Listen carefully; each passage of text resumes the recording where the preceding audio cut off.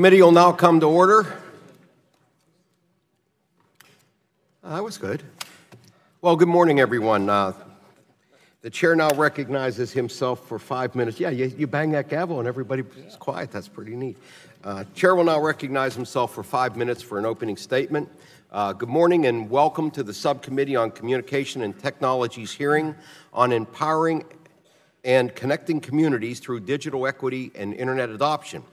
I want to thank our witnesses for appearing before us today to discuss this very important topic. Today we will hear about the challenges of internet adoption that go beyond the lack of access. All too often we talk about how many Americans don't have access to broadband and discuss the resources necessary to close that gap. But the far more insidious threats are those who have broadband available to them but don't sign up, or those that don't have the basic skills to use digital technologies. Our witnesses today will discuss the range of challenges these folks face, the risks we face by leaving millions of people behind, and a range of potential solutions. Among the principal barriers faced by these communities are affordability, digital literacy, and access to devices. First off, internet access is expensive, and when cost-constrained consumers are forced to choose between mobile and home internet, they often go mobile only. Millions of them, though, forego both. Internet and mobile service can cost hundreds of dollars a month. That's the equivalent of a car payment. In effect, many of us are essentially buying our ISP a new car every 5 years. This is a very serious challenge to adoption, particularly in households making less than $35,000 a year. Adoption numbers are even lower in low-income rural communities. So, finding ways to close the affordability gap is just one part of closing the digital divide. Another key piece to this puzzle is digital literacy and training, and ensuring that people have the skills, understanding, and confidence to use technology and get connected. Organizations like the National Digital Inclusion Alliance and their partners like Computer Reach, based in Pittsburgh, have long worked to provide digital literacy training and provide access to low-cost devices and technology. These programs help engage communities and provide folks with pathways, not just to get connected, but to leverage that connectivity to educate and empower themselves and their family members. So whether it's being able to apply for jobs, enabling kids to do homework, connecting seniors to telehealth services, or veterans to support communities, these digital inclusion programs are often essential for opening people's eyes to the importance of and the opportunities presented by getting online. Increasingly, digital literacy isn't just the ability to use a computer, but it's a fluency in technology. And as we look at manufacturing sectors, jobs that used to be based entirely on manual tasks are being supplanted by interacting with digital tools and systems. And employment in those sectors require a level of basic fluency just to get your foot in the door. The same is true for many other industries that are evolving as technology changes in the way people work. In rural communities where the adoption is low, these programs are particularly important. They can upskill the workforce with the basic tools to use digital technologies. We see this in factories in Pittsburgh with robotics, but we also see it in rural America with precision agriculture.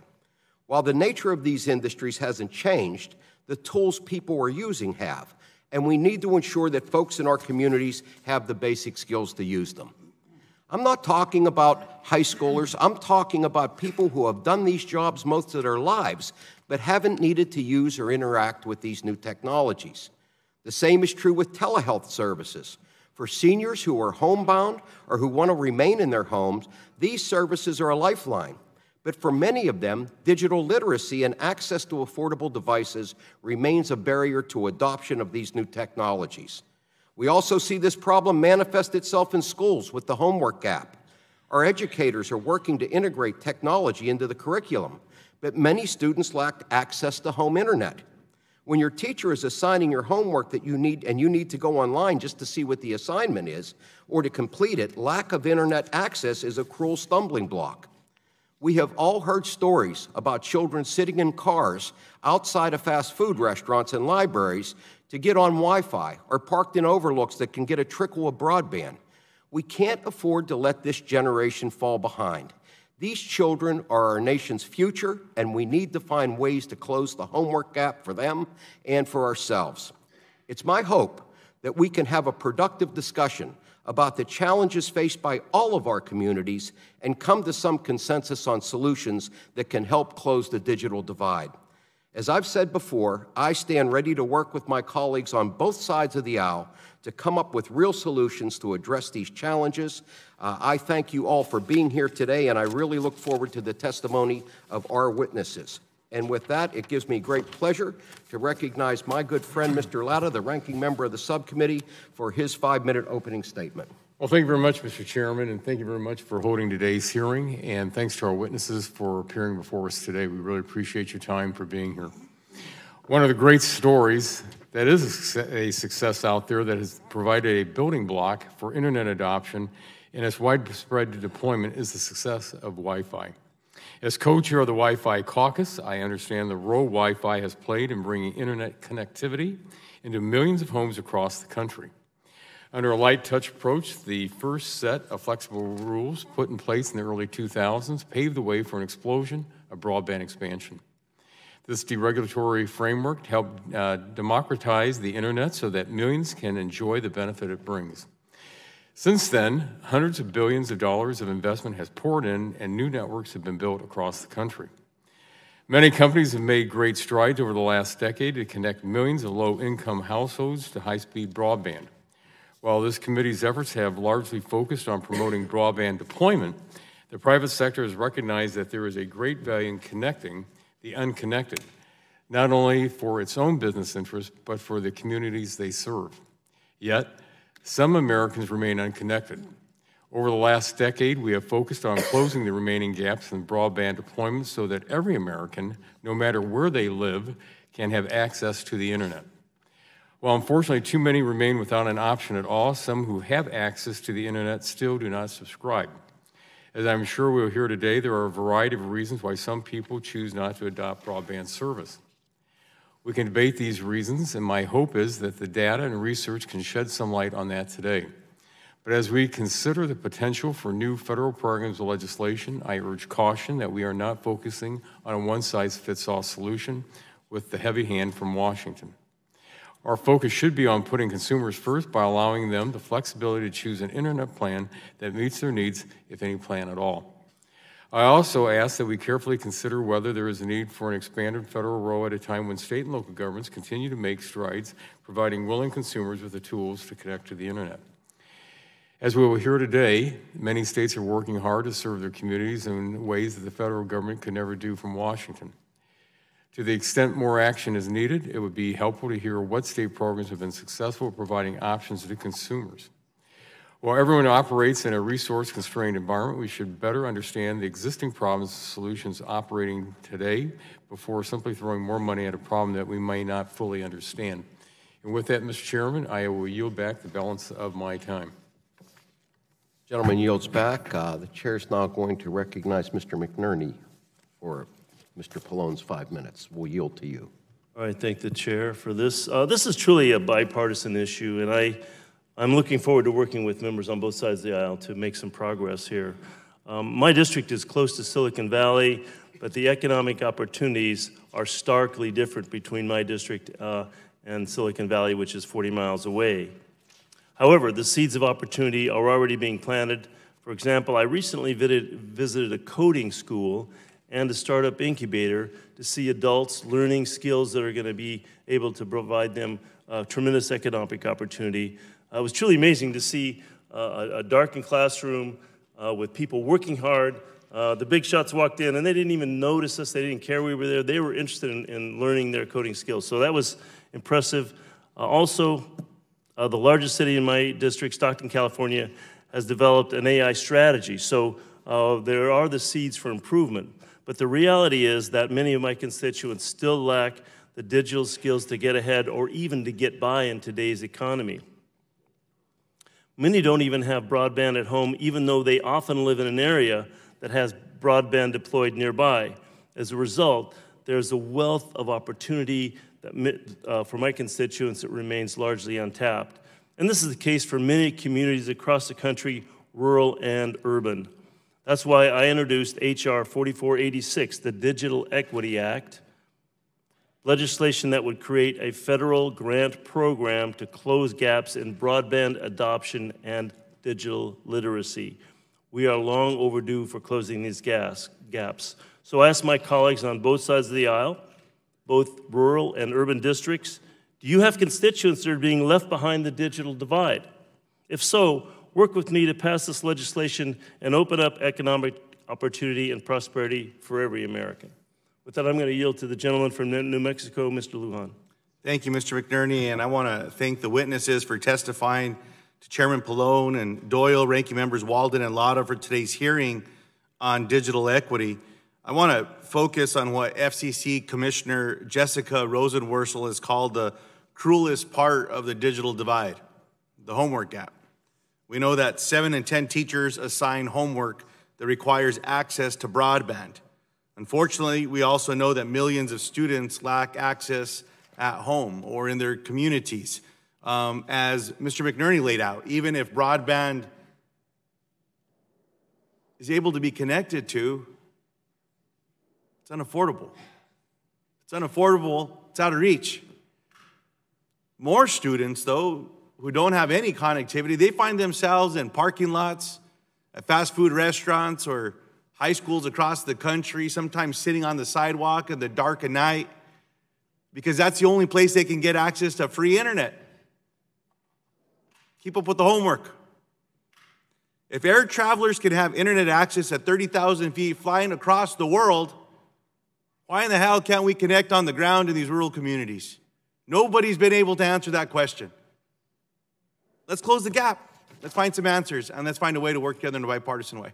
I yield back. Gentleman yields back. It's now my pleasure to recognize Mr. Walden, the ranking member of the full committee, for 5 minutes for his opening statement. Good morning, Mr. Chairman. Thank you for doing this hearing. I think it's really an important one. We're going to hear some interesting testimony for our witnesses. We all appreciate you being here and sharing your wisdom with us, how we can connect America better. We all know that the internet has truly transformed the lives of people throughout the world. It plays a central role in how Americans conduct business, how we interact, how we make daily decisions.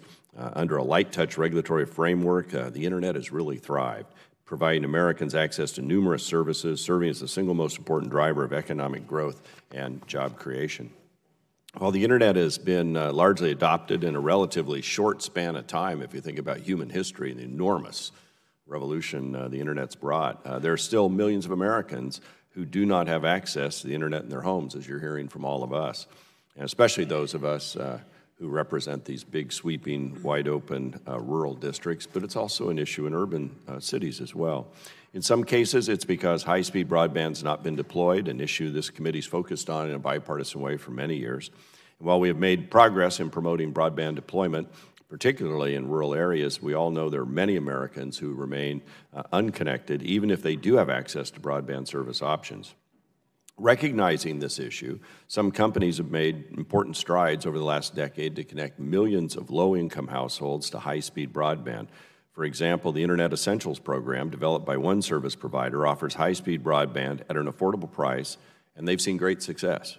It has connected 8 million people in over 2 million households, more than I dare say a federal program would likely achieve in the same period of time. It provides opportunity and access for low-income individuals. We must make sure that our policies allow for continued experimentation in the marketplace with ways to promote broadband adoption as well. It should be noted that where there are gaps in adoption, state and local governments have also been a big part of the team and have provided good work to support and reach out to their communities. They have firsthand knowledge of the challenges their communities face, and we work with their resources. They have to find creative solutions. I'm excited to have witnesses here today that can talk about some of the innovative work that's being done at the local level to address the adoption issue. I think it's an important one. But let us not put the cart before the horse. In many parts of the country, especially frontier communities like those in eastern Oregon, broadband availability remains elusive. Recently, we were in John Day, my staff and I, doing some meetings, and it's in the really central part of my district in a pretty isolated area. I think the nearest stoplight's 5 hours away or something. Not making that up, by the way. They had really limited internet service.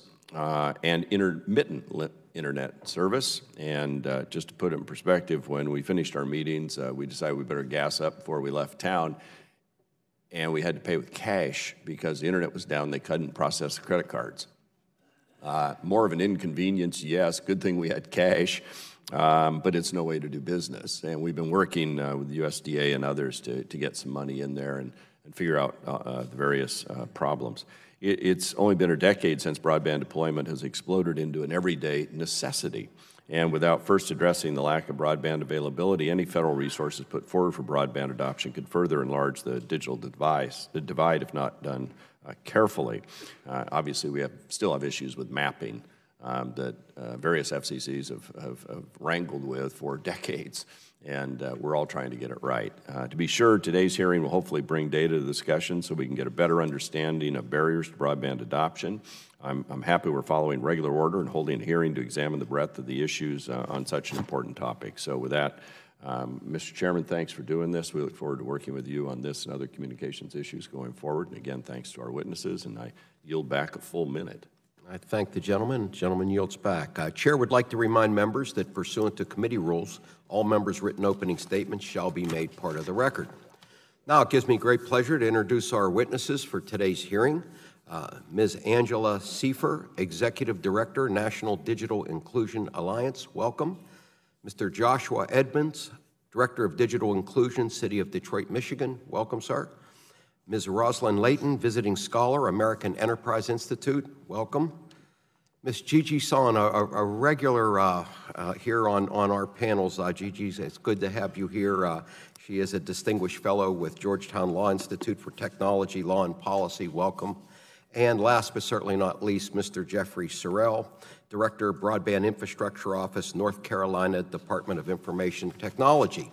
We want to thank all of you for joining us here today. We look forward to your testimony. I will be recognizing each of you for 5 minutes to provide your opening statements. Before we begin, we have is a lighting system there to be seen? We have this lighting system that I want to tell you about. When you first start, you'll notice a green light. You can continue speaking, and you'll see the light turn yellow. That means you have 1 minute to wrap up your opening statement. And when that light turns red, your chair falls down through a chute. No, when your light turns red, you should stop talking.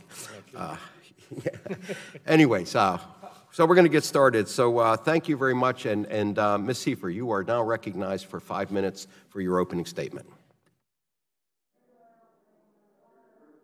Your microphone. You have to press the button. That wasn't part of the instructions. Chairman Doyle, Ranking Member Latta, Ranking Member Walden, esteemed members of the committee. My name is Angela Seifer. I'm the Executive Director of the National Digital Inclusion Alliance. I'm here representing NDIA and our affiliates, and Computer Reach in Pittsburgh also thanks you for us being here. 20-some years ago, I was a grad student in Toledo, Ohio, and I was setting up computer labs, I was teaching people how to use Word, I was organizing meetings, and we thought of our work as bridging the digital divide. Our focus was on computers and computer training. In 1996, we were not concerned with internet access. If we had just 2 computers in a lab that were connected to the internet, we thought we were cutting edge. Today, folks on the ground who are bridging the digital divide are facilitating access to home internet service, devices, and digital literacy training. They are nonprofit organizations, libraries, governments, housing authorities, and more. They are the heroes. NDIA represents over 400 of these affiliated organizations in 41 states, the District of Columbia, and the U.S. Virgin Islands. NDIA's positions are based on our affiliates' on-the-ground experience and research. I would like to address a few myths today. Myth number 1. There's a misstatement that's often repeated that the digital divide would be bridged if we just fill the rural broadband infrastructure gaps in the U.S. According to the census' latest American Community Survey, about 14 million urban households in major metro areas as well as smaller cities and towns, and 4 million rural households still lacked broadband subscriptions of any kind, including mobile data plans. What did 60% of the unconnected urban households have in common with more than half of the unconnected rural households? They all had household incomes below $35,000.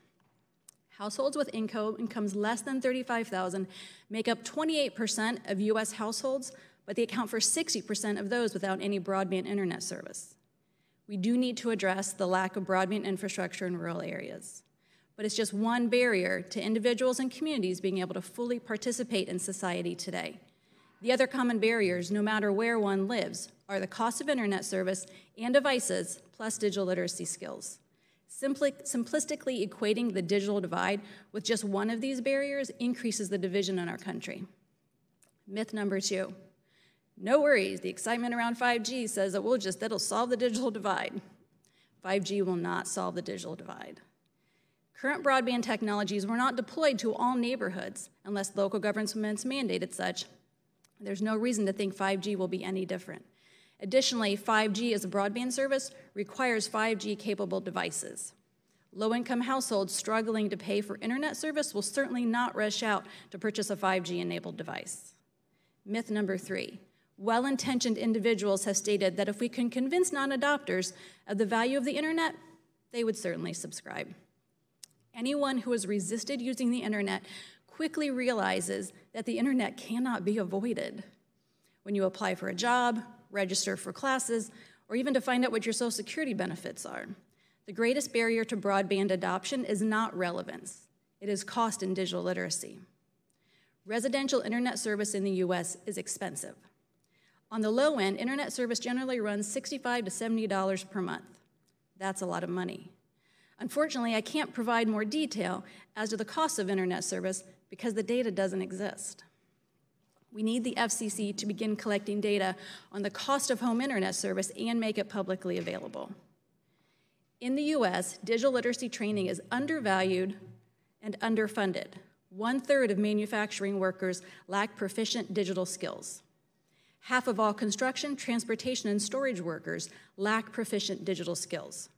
There is no funding dedicated to digital literacy training in the U.S. It has been left up to local governments, libraries, and nonprofits to piece together resources to address the basic digital skills training that millions of Americans need to cross that digital divide. Piecing together funding is the wrong strategy for a strong workforce. Now let me share some good news. Digital inclusion solutions in the U.S. have been crafted from the ground up. NDIA's affiliates are providing guidance to low-income parents, connecting to their children's teachers, teaching seniors how to use their electronic health records, helping veterans learn digital skills to acquire a job, and enabling disabled adults to participate more fully in their communities. We know that trust is an important factor. Technology can be quite intimidating. The most successful digital inclusion programs are rooted in the communities being served. What is missing?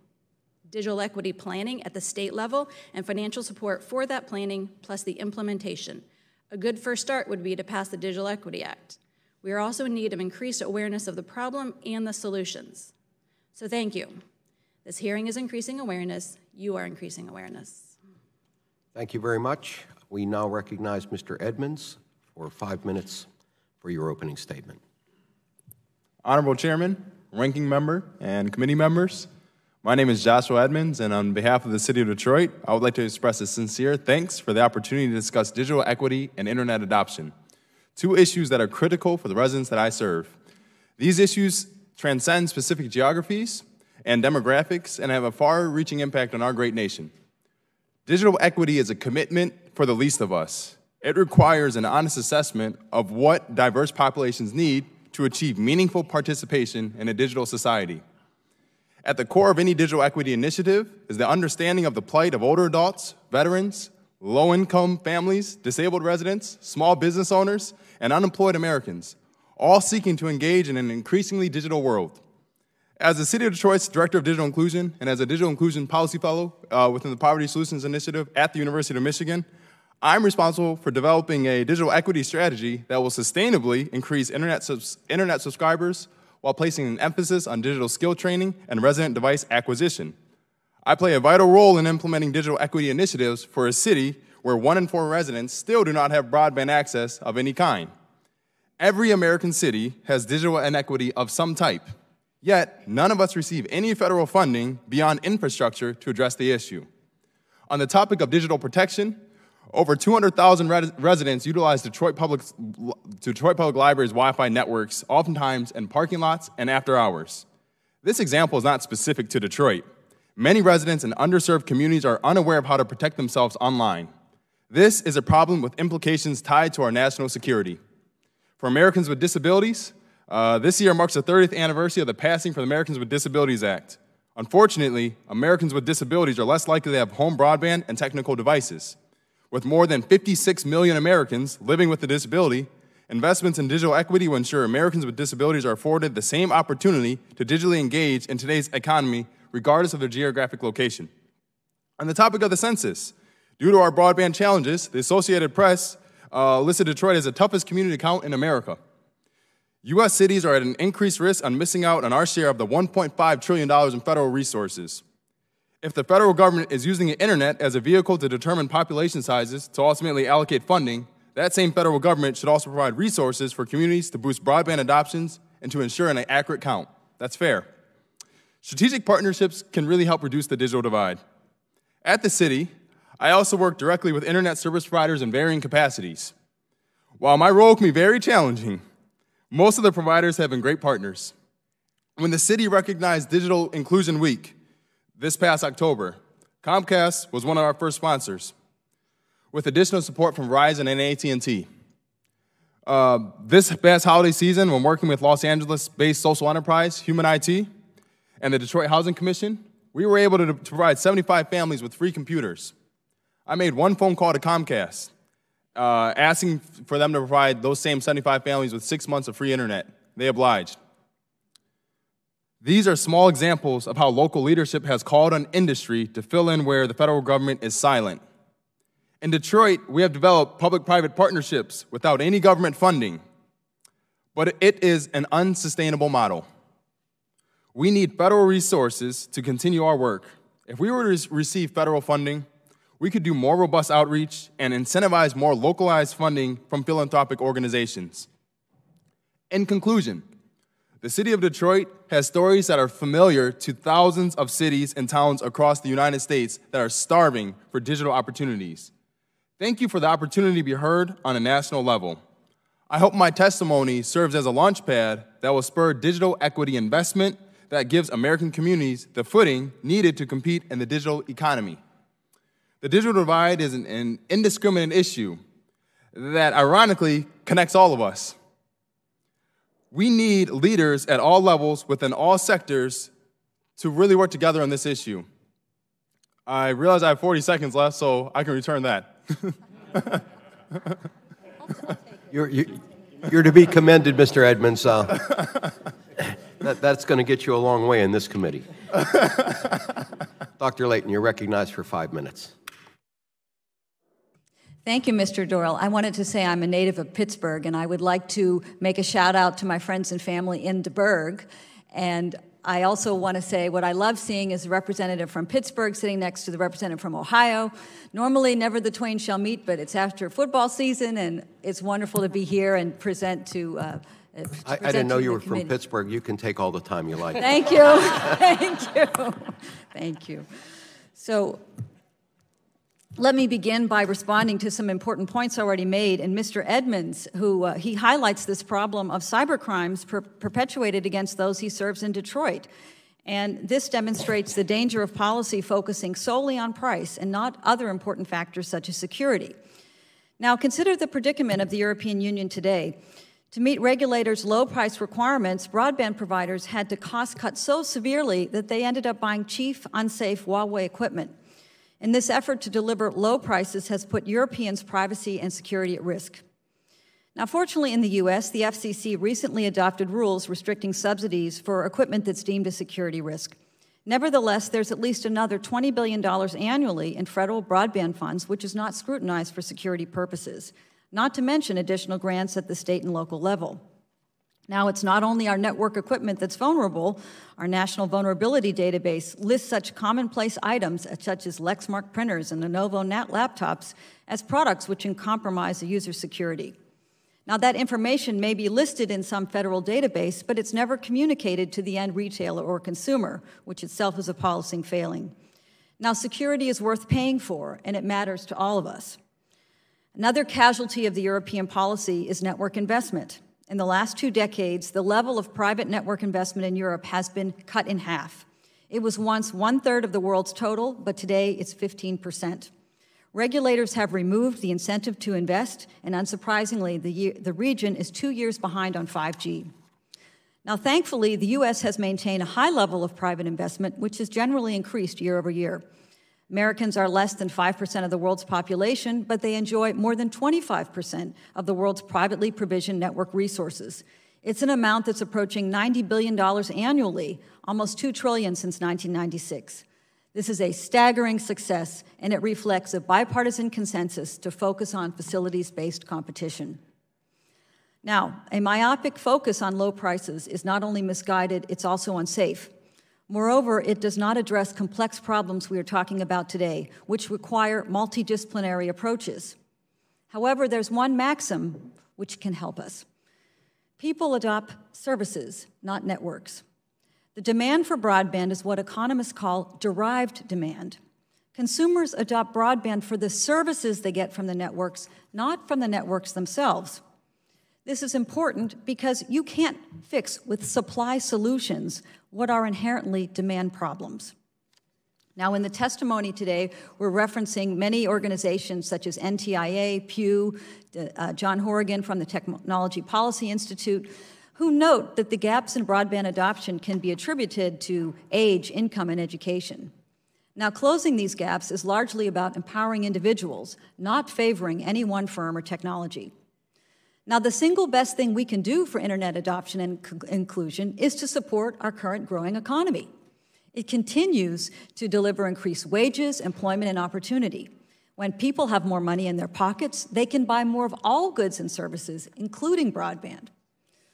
Now, I'm thrilled that we're in the midst of a blue-collar boom where wages are rising fastest for the poorest and youngest among us. Moreover, we have a record level of employment for women and people of color. With historic tax cuts and deregulation, thousands of new opportunity zones have sprouted across the country. These empower people to seek new skills, better jobs, and ownership of a home, all of which are factors which increase the likelihood of adopting broadband. Now, I lament that 6 million households are not online today because of cost, but the good news is that things are changing quickly for the better. And the FCC has taken actions which have increased the availability of broadband and reduced deployment costs under the fantastic work of Chairman Ajit Pai. These include $1.5 billion in Connect American funds to 700 rural homes and businesses in 45 states, an additional $5 billion for over 300,000 households, $1 billion to Puerto Rico and the U.S. Virgin Islands, and my favorite accomplishment of all is cutting $1 billion in cost by ending the reports that the FCC no longer uses. In closing, I encourage the committee to allow the flourishing of the exciting bottom-up solutions we've heard today. And it's important that this committee would also focus on the issues of national importance, notably spectrum and security, which are intertwined with our global race to 5G. And so I remind you to think about what needs to be done at the state and local level and not have an urge that every problem needs to be fixed by the federal government. Thank you for this time today. General yields back. It's now my pleasure to recognize Ms. Sohn for 5 minutes for your opening statement. Chairman Doyle, Ranking Member Latta, members of the subcommittee, thank you for inviting me to testify on 2 crucial issues, digital equity and broadband adoption. It's indisputable that broadband internet is an essential tool for participation in our society, our economy, and our culture. Many job applications and government services are only available online. 70% of teachers assign homework that must be submitted online. Numerous TV shows and movies are exclusively online. Broadband internet access has fundamentally changed the nature of commerce, education, and healthcare. It enables unprecedented flexibility for Americans to choose where they live, how they work, and how they care for their families. However, 141 million people in the U.S. don't have fixed home internet at the FCC's outdated 25 down, 3 up broadband definition. That's nearly 43% of Americans. What's more alarming is that home broadband adoption rates aren't increasing. They've remained stable for the past 3 years. That makes this hearing even more important. The digital divide affects every region of our country, although communities of color and low-income Americans are far more likely not to have broadband. A recent study by the Pew Research Center showed 79% of white U.S. adults have home broadband, while the same is true of only 66% of black adults and 61% of Hispanics. The study showed that 92% of Americans making $75,000 or more annually have home broadband, while only 56% making less than $30,000 annually do. The racial component of the digital divide is a byproduct not only of income inequality, but of structural inequality like discriminatory housing and lending practices. This divide persists because of the high cost of broadband and computers in the U.S. Study after study shows this. Current research suggests that low-income people can only afford to pay about $10 monthly for broadband. Anything more competes with other utility bills, the cost of food. Meeting the goal of universal connectivity and providing fixed broadband about $10 per month requires a multi-pronged strategy, what my Benton colleague Jonathan Salat calls an affordability agenda. It includes 1, price transparency. Carriers should be required to submit non-promotional pricing information, including equipment and other fees to the FCC, which should make that information public. The FCC or Congress should also restore the fixed broadband consumer disclosure label. Both will help consumers make informed choices about the price, quality, and value of their broadband service. 2, more competition. More competition means lower broadband prices. Even under the FCC's overly optimistic data, nearly 30% of the country has access to no more than 2 providers at 25/3 speeds, and 95% has access to no more than 2 at speeds of 110. If we really want communities to lead, Congress should prohibit states from blocking communities that wish to build their own broadband networks and also give a bidding preference to open access networks when allocating deployment subsidies. These networks allow any broadband provider to provide last-mile service. An open access network in Utah gives residents of 15 cities a choice of 10 ISPs. Most Americans can't imagine that. 3, a strong Lifeline program.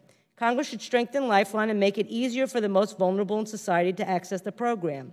It should make clear that Lifeline can support broadband service, restore the broadband provider designation to bring new competition to the program, and give USAC the resources it needs to expedite the hard launch of the National Eligibility Verifier, which will make eligibility determinations automatic for many applicants.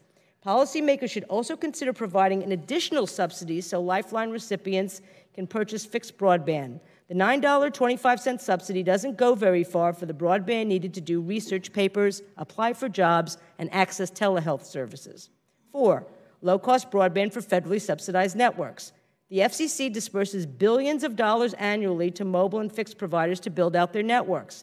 It should require those carriers to provide a $10 a month high-speed broadband plan to low-income Americans. 5, support for access to and through community anchor institutions. Some community anchor institutions have adopted programs that extend learning beyond their walls. Libraries have been experimenting with mobile wireless hotspot programs, which allow people to check out broadband hotspots for home use.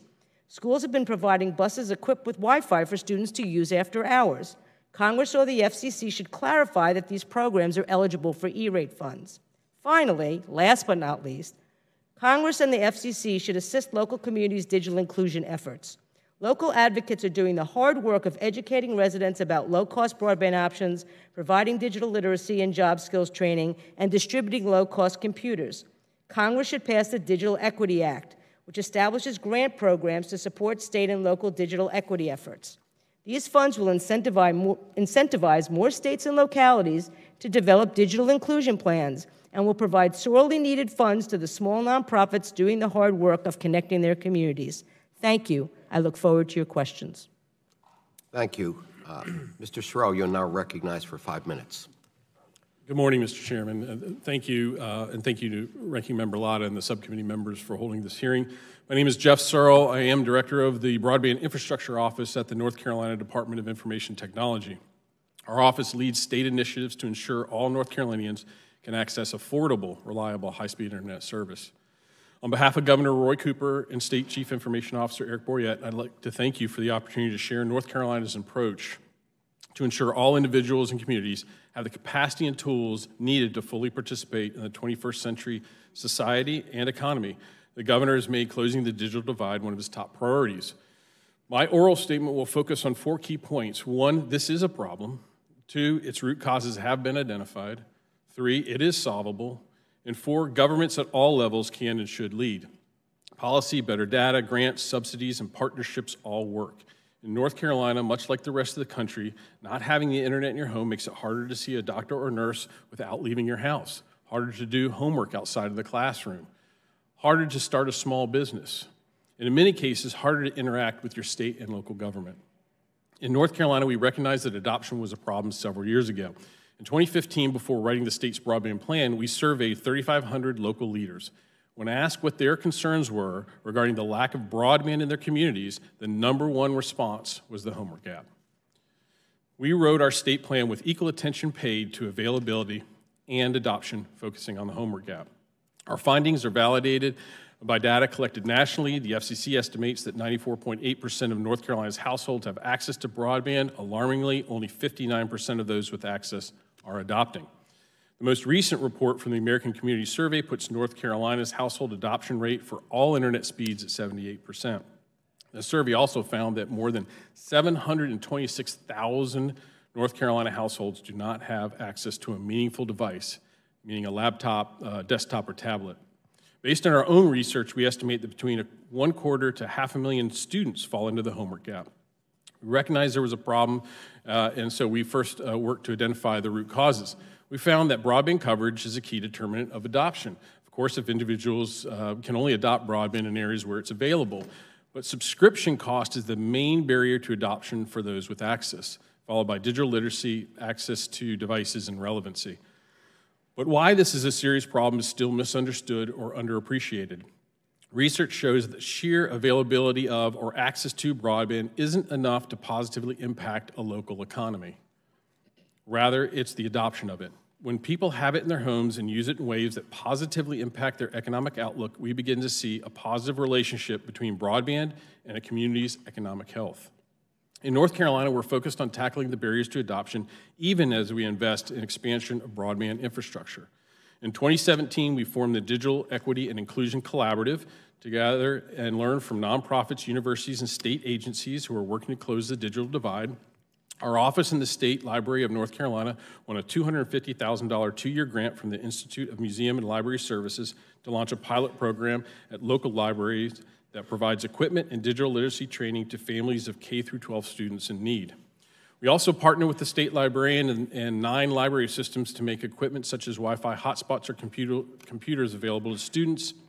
In early 2019, our office partnered with the North Carolina Department of Human and Health Services Office of Rural Health to secure a grant from the Appalachian Regional Commission to identify the broadband and telehealth challenges and opportunities in 20 western counties. This partnership also funded an expansion of East Carolina University's successful telepsychiatry program to 4 rural counties in eastern North Carolina. Our larger municipalities have been leading the effort to close the digital divide for many years. For example, in Durham, a group of volunteers from various nonprofits and city agencies formed Digital Durham to close the homework gap in East Durham. And of course, in Charlotte, the nationally recognized Charlotte Digital Inclusion Alliance is working aggressively and innovatively to close the region's digital divide. North Carolina also boasts several nonprofits such as Cramden and RTP and E2D in Charlotte, both of whom refurbish used computers and distribute them to those in need, as well as provide digital literacy training. Governments, particularly state governments, can play important leadership roles by pursuing evidence-based policymaking, convening stakeholders, and educating the public. Competition drives affordability and innovation. We should continue to work on policies that incentivize competition. But where market forces are not working, successful evidence-based solutions include grants, subsidies, partnerships between local governments, nonprofits, and internet service providers. Thank you for the opportunity to speak today about North Carolina's comprehensive approach to closing the digital divide, and I look forward to answering any questions. Thank you. So we've now concluded our openings, and we're going to move to member questions. Each member will have 5 minutes to ask questions of our witnesses. I will start by recognizing myself for 5 minutes. Mr. Shrell and Mr. Edmonds, when we talk about the challenges that our nation faces in deploying broadband nationally, I think everyone here can acknowledge that there are not sufficient private sector incentives to bring broadband to everyone, and that the federal government has a necessary role to play. But when it comes to digital equity, your respective governments are working to close the digital divide. But do you see those efforts succeeding in the long term if the federal government doesn't play any role in that to help you address that challenge? And what kinds of long-term harms do you see if we continue to let this problem fester? Maybe start with Mr. Srell and then Mr. Edmonds. You can go next. Yes, sir. Thank you, Mr. Chairman. Great question. And, I think the way that we incentivize the internet service providers and incentivize good corporate citizenship is through the purse strings, frankly. I mean, we have federal grant programs that fund deployment, and those are, and we like those. We like money at the state level. But if they were tied or conducted in concert with some adoption programs, I think that would be the way to really drive this issue home and make sure that there are digital literacy or other programs that would be available to those where these deployment dollars are going. For example, in North Carolina, we do have a state rural broadband grant program, and we have advocated that we tie in a scoring for those applicants, and they can increase their score if they create some sort of adoption program. And it could be partnering with a nonprofit. Doesn't necessarily mean they have to run it, but something. And I think that's probably the first thing that we need to do. Mr. Edmonds. Thank you, Mr. Chairman, for the question.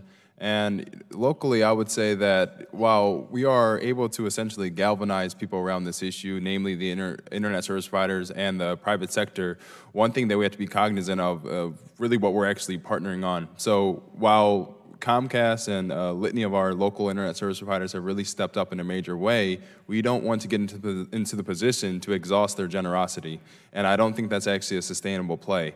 When I had mentioned earlier in my testimony that we want to be able to be in the position to further incentivize, if we actually had some funding outside of goodwill, I think that we will actually be able to do much more. So I don't believe in the long term what we're doing is sustainable. I think that it's commendable for all the partners at the table, and I do think that we will have an immediate impact as we already are. However, from a sustainable way, as technology continues to evolve, we need to have something that we can look to from a long-term strategy that's actually going to make sense.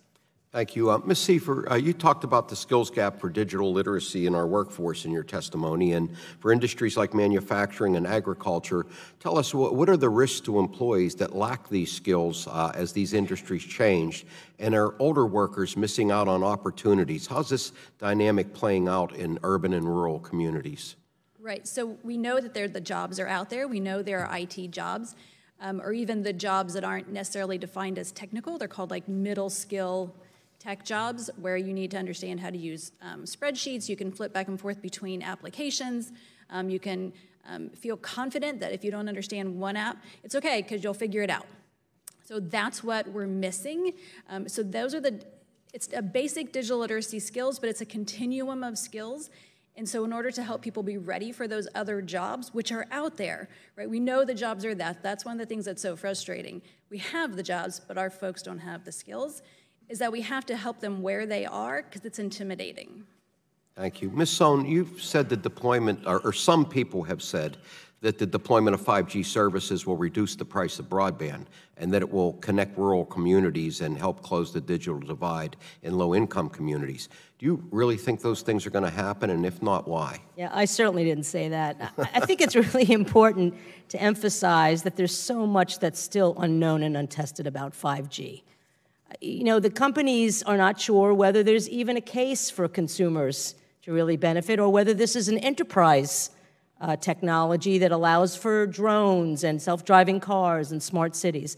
So we don't know that. What we also don't know is what the price is going to be.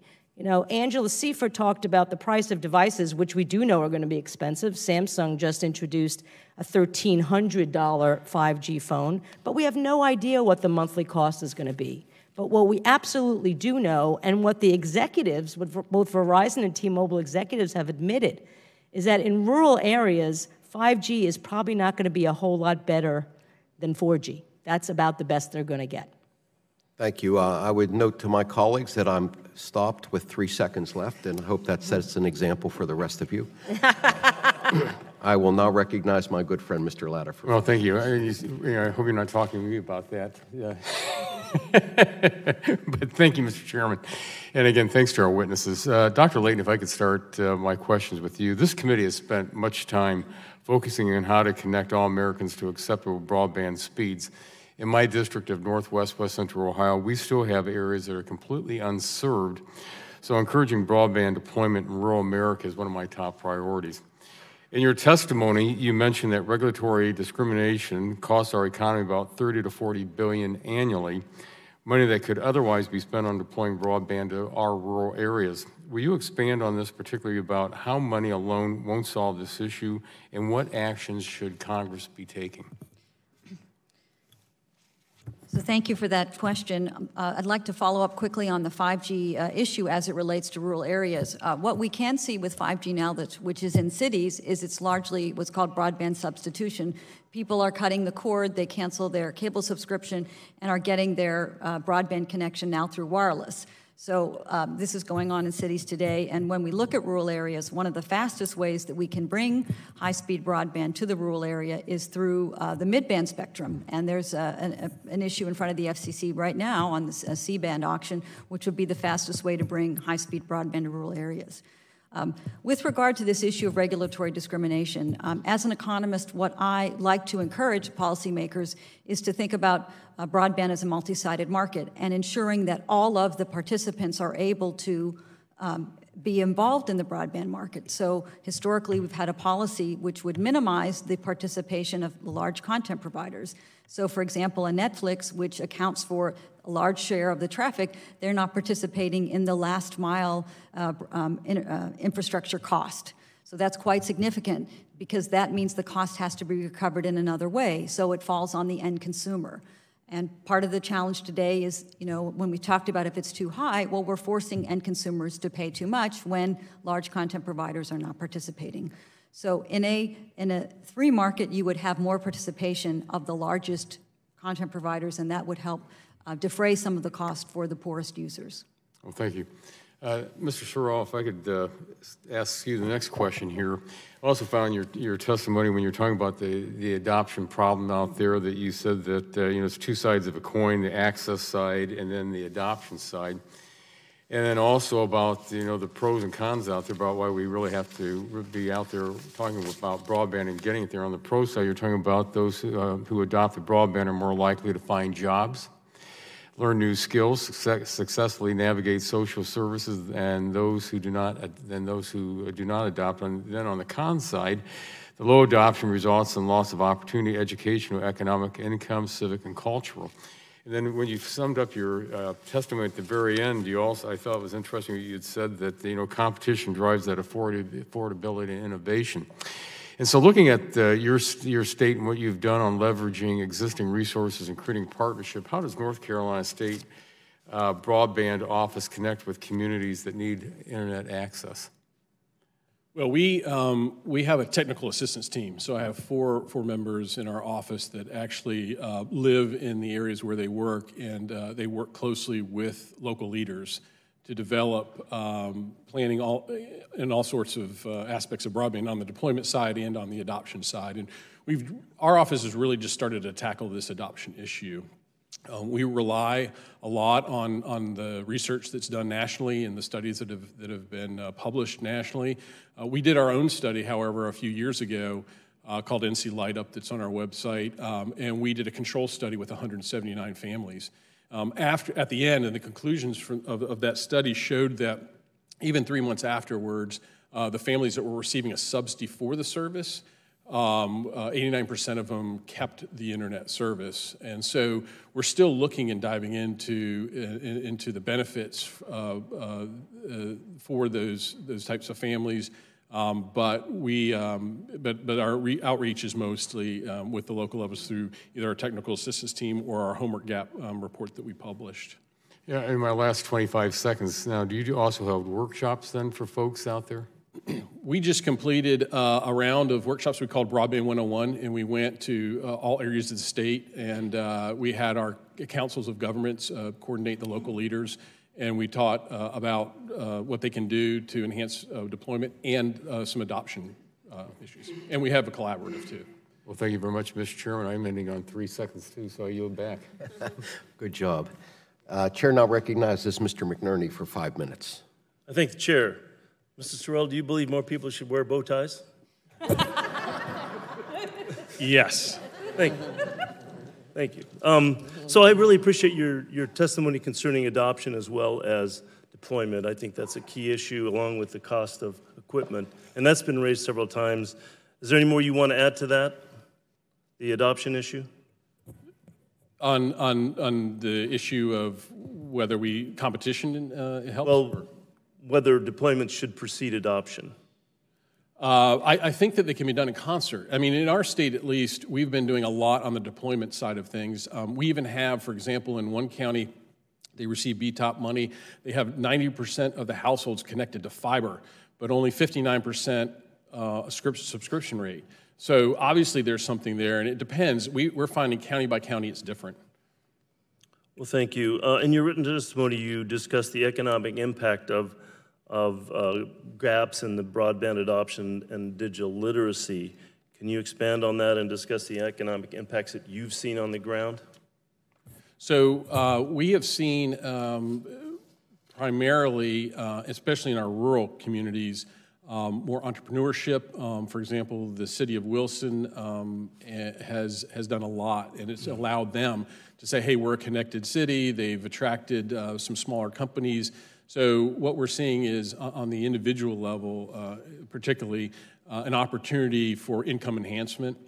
And then we have some small businesses that are really starting to connect. There's a woman in Southern Beaufort County who runs a agritourism business. 75% of her marketing and ticket sales are over the internet. So when the internet's down, she struggles, but it gives her an opportunity to run a business in a very, very rural area of North Carolina. Thank you for that. Ms. Seifer, would you like to comment about the returns we're likely to see from targeted federal investment in broadband adoption and digital literacy? So the returns we're going to see are in every industry and in every aspect of our lives. Because I think one can think about how you use the internet, and that impacts then everything you do, right? So education, health, work, it is in everything. So the impacts are going to just be astounding if we had everybody participating. And I think it's also important for us to think about how that the internet is more valuable because so many people are on it, right? So that thing that you're using is more valuable if there's more people there. So if we have more of our low-income citizens participating and the disabled and the seniors and the youth, then what does that do to how the rest of us then interact online? Yeah, well, in my district, there's about 64,000 individuals employed in the construction, transportation, and storage workers.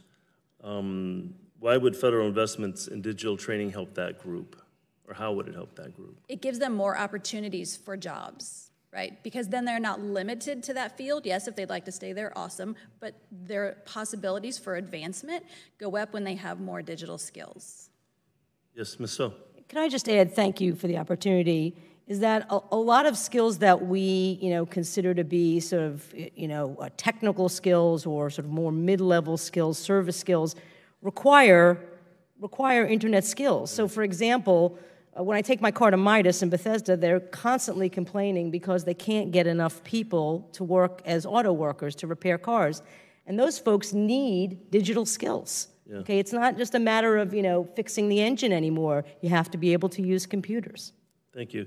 Mr. Edmonds, why do you think that the model of public-private partnerships is unsustainable in Detroit?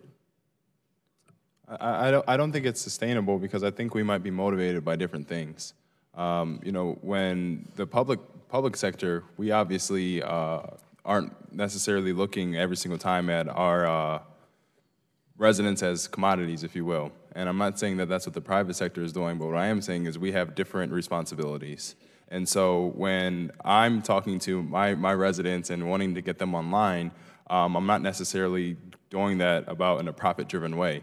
I'm looking at this because these residents essentially matter to the future of our city and ultimately our country. And when we're engaging with the private sector, it might be they have different objectives. And we might fall in line under maybe someone wants to essentially highlight a partnership model that might be deemed innovative, but I'm not really looking for innovation. I'm looking for what's effective. Thank you. Mr. Chairman, I'm going to ask for another 5 minutes. I have great affection for the gentleman, but that request is denied. Chair now recognizes Mr. Shimkus for 5 minutes. Thank you, Mr. Chairman. Thank you for being here. It's a great debate. We have been struggling with broadband deployment, especially in the areas that have been mentioned for years. I think we're making a lot of success in the broadband portion through a couple different agencies. We've got the USDA Rural Development Program, which has been, I've just got an announcement this morning of coming to Hamilton County to help roll out more. We have the FCC in the last cycle with legislation to help. The state of Illinois has gone on board now to talk about connecting.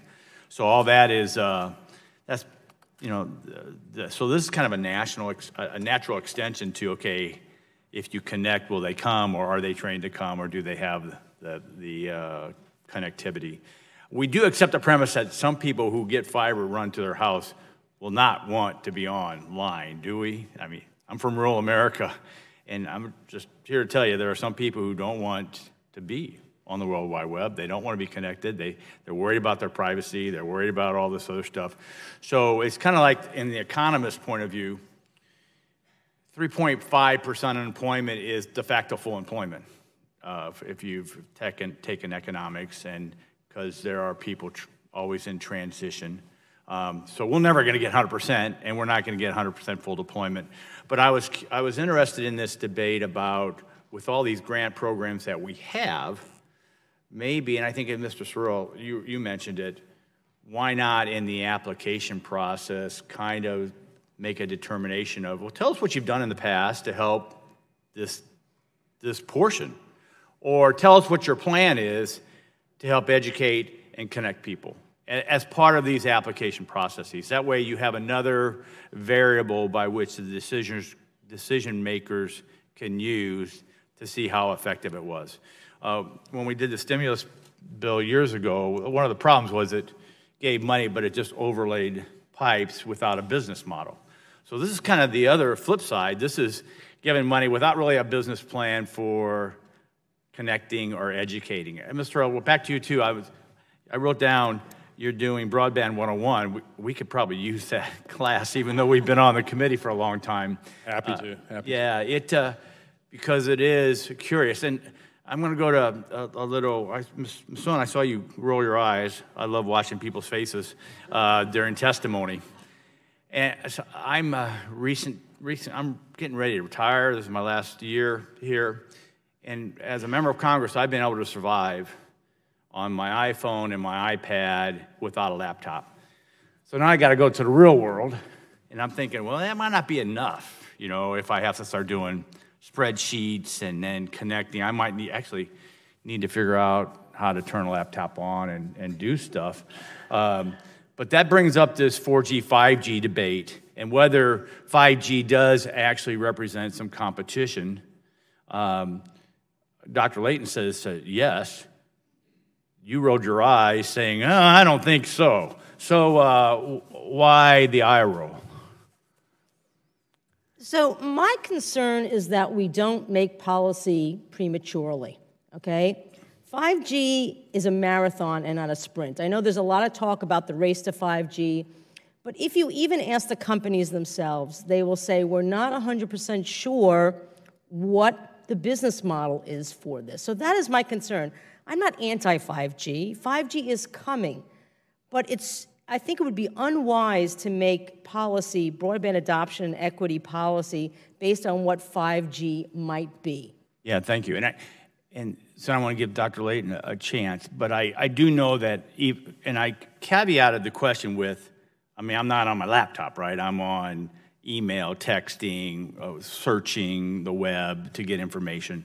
So I'm not full bore into the issue. But I do know that sometimes I have bad Wi-Fi connection or slow Wi-Fi connection, and I'll go to 4G and get it, and I'll turn off my Wi-Fi signal. So, Dr. Layton. Mike. Well, this whole hearing was worth it for me today to hear Gigi say she doesn't want to make policy prematurely. I think that's great. So I think to your whole point here, this is the whole point of view of why it's great that people should have more money in their own pockets. why we should allow enterprises to keep more of their own profits, because every community has different needs. And the more that you have your own resources, you can decide how you want to spend it. You can decide how you want to invest it. So when you talk about, as you opened your question on the big question of the federal funding, there's money sprinkled across the whole place. If we looked at the whole thing, we could probably do it a lot more efficiently and a lot more effectively by the different agencies, USTA, Department of Transportation, FCC, working together in a more cooperative way. Thank you. Time has expired. The chair now recognizes Mr. Loebsack for 5 minutes. Thank you, Chairman Doyle and Ranking Member Latta, for convening this hearing today, and I thank all of our witnesses for their attendance as well. I do appreciate that we're having this hearing today. I've worked throughout my time on this committee to advance internet adoption and connect Iowa communities. I also have a rural district, as you might imagine, in southeast Iowa. I partner with my friend Bob Latta, and we got this very, very bipartisan bill through the Broadband Data Act last year, and it passed the committee pretty overwhelmingly, as you know.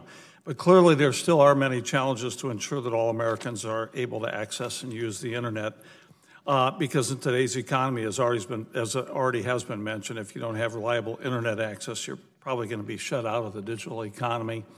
Whether your child's trying to do his or her homework, or you're searching for a job, or accessing telemedicine, trying to operate a small business, it's truly never been more important. I think we can all agree on that, to be able to connect to the internet and the outside world.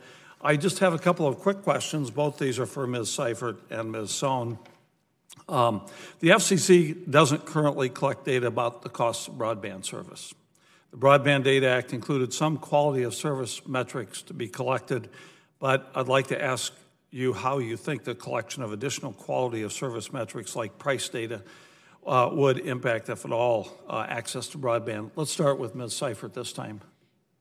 Having data on the cost of home broadband would draw attention and be able to create solutions specifically around those geographic areas that don't have affordable broadband.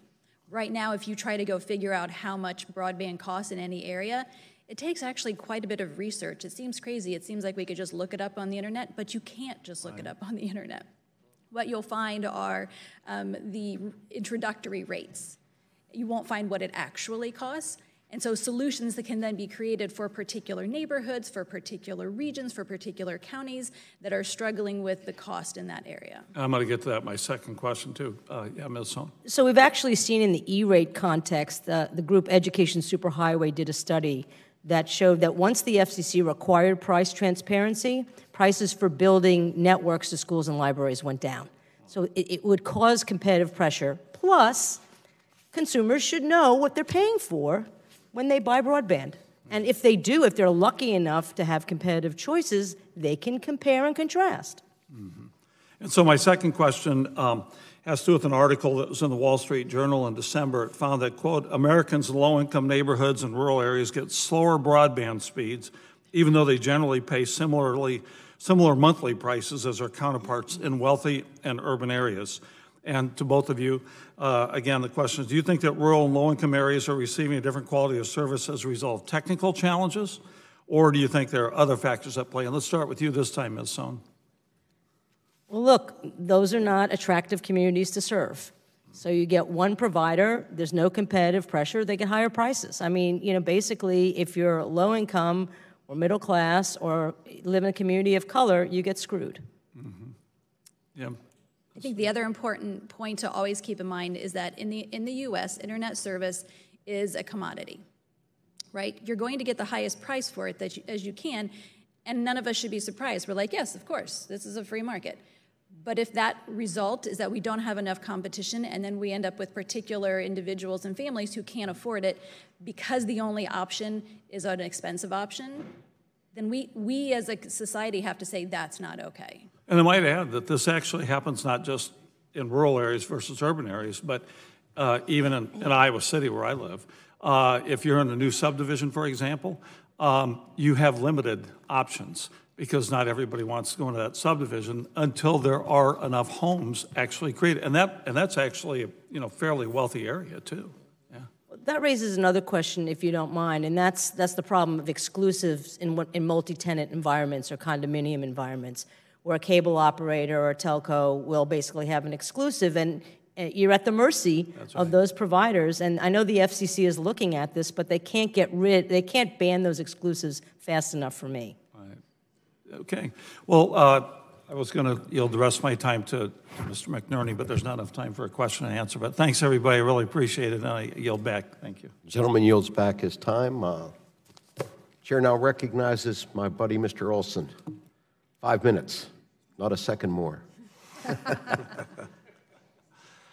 I thank the chair and welcome to our 5 witnesses. Mr. Sorrell, I have to start out with an apology. My wife is a Duke Blue Devil.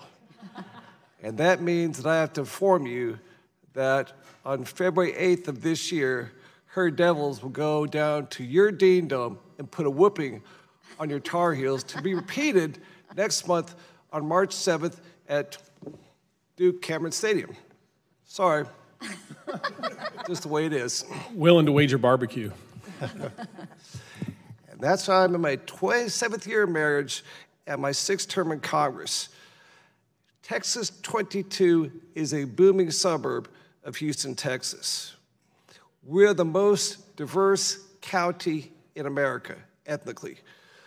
We have the richest population per capita of 254 counties in Texas. That means you would think we are preparing for 5G and looking forward to 10G in the future. Access to internet is for everybody in Fort Bend County. If you thought that, you'd be wrong.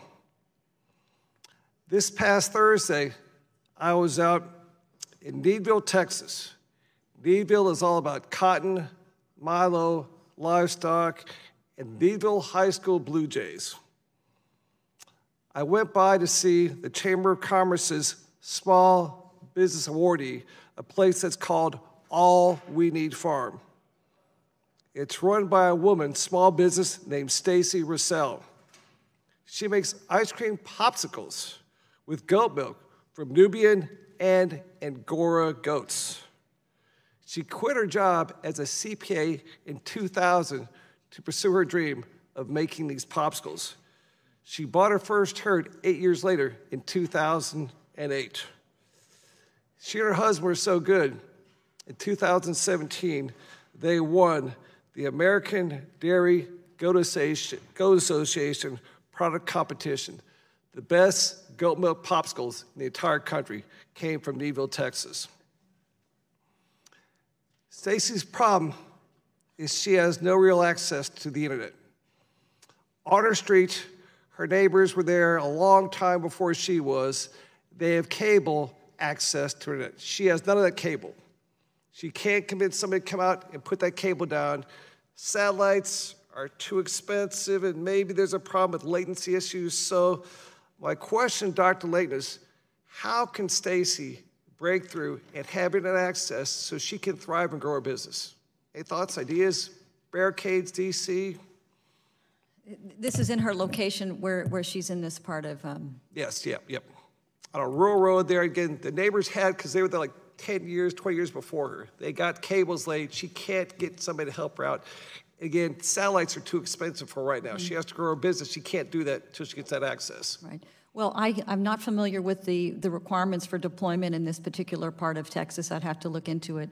What I am encouraged to see is that, for example, I'm very excited about the new high-throughput satellites, which are 100 megabit per second. They are online to come online, I think, in less than a year. The FCC has approved over a dozen new satellite programs, low Earth orbit. These should not be laughed at. They're very serious. They're being used around the world. I think that's a big deal. I would just come back to what regulatory barriers are there. I mean, and hats off to this woman for pursuing her dream. Yes, ma'am. Ms. Son, you want to add to that? Yes, this would be the perfect place for communities to build their own broadband. And unfortunately, in Texas, is one of 19 states that prohibits their local communities from building broadband.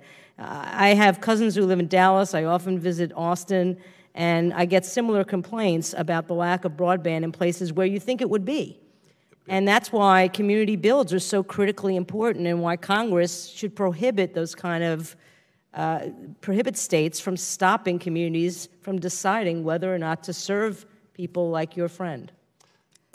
Mr. Searle? In small business adoption and programs, and also grants to small businesses. We had a program in North Carolina that allowed some manufacturing facilities to hook up to fiber, provided a grant, and they've expanded their operations and communicate with customers in China. So we need that too. Final question for you, Dr. Layton. This is on NFL neutrality. January 6th of 1980, Houston Oiler Mike Renfro scored a touchdown in Three Rivers Stadium that was denied. Would you break from Chairman Doyle and admit the refs blew the call? On this line, I'm forever a Pittsburgh Steelers fan, so I'm sorry, I'm not going to come over to that side on that question. It was a touchdown. I yield back. I thank the gentleman. I'd just like to say, Mr. Searle, it was mighty kind of you not to mention the Houston Astros in retaliation for his Duke statements. But gentleman's time has expired. The chair now recognizes the gentleman from Texas, Mr. Vesey. 5 minutes. Thank you, Mr. Chairman, for recognizing me for a magic 5 minutes. Mr. Olson, thank you. Roger Williams, and I appreciate you mentioning Mike Renfro, who's a fellow Arlington Heights High School graduate out of Fort Worth, Texas. So thank you very much. Touchdown. It definitely was. Every time I see Mike out and about in Fort Worth, we joke around about that, about how it definitely was a touchdown. Mr. Edwards, in your testimony, you discussed the difference between the availability of broadband and usage. You set out in a table in your testimony displaying in the district that I represent that there is 100% availability of broadband, which according to your table is higher than 27 of my fellow subcommittee members, but usage is 35%, which is 20th out of 31 members. Can you explain how availability is so high, but usage is so low? So really to explain the context of that data as well. So that data was gathered by Microsoft, where they actually began looking at the software updates. So anyone who was having a software update by way of Microsoft, they were able to determine the speed. So it wasn't a survey, it was actually automatically pulling that data. The one thing that they did not include in that data piece was mobile broadband, so anyone who was doing updates over cellular networks. Now the good thing is we have the data by way of the American Community Survey where we can reference that, but the disparity is still going to be pronounced. And so when we begin looking at the availability and the usage, to summarize the sentiment that some other people have already covered today, just because you build a network doesn't mean people will come. And so when you begin looking at the availability, we can have that all day, but however, if we don't have the necessary means to get people online and to keep them online, I think that's what we're seeing that. And so, for example, in the city of Detroit, if we were to look at poverty rates, and Detroit has obviously a pronounced poverty rate, we are seeing the role that cost plays in people having perpetual, meaningful broadband adoption. You having it for 1 month is fine. But again, for a year, a day in and day out cost, someone can afford that monthly. That's something where we're still struggling to get, especially when we begin looking at broadband packages in America. Now, cost being a big barrier, but again, we don't really have the necessary digital skills training as well. One thing that I'm going to echo Angela's sentiment, where she expresses that people aren't willing to pay for things that they might not necessarily fully grasp. And so when we don't have any funding for digital literacy training, I don't see ways that we can essentially insulate people and put them into a pipeline of meaningful broadband adoption as well. So there's really an amalgamation of issues that are keeping people from getting online, but again, there's not really any funding for us to address this. Yeah, that's really interesting, which brings me to my next question that I wanted to ask you. Have you had a chance to look very closely at texting and calling versus actual internet usage in urban areas? And the reason why I say that is, like, if you were to drive through certain areas in my district, most major retail concepts, new retail concepts, will skip over lower income areas like some of the places that I represent in Fort Worth and Dallas. But the one new store that you will always see if you could drive through the community outside of a fast food place will be a cell phone place. The cell phone companies are well represented in these areas because they see them as opportunities for big business.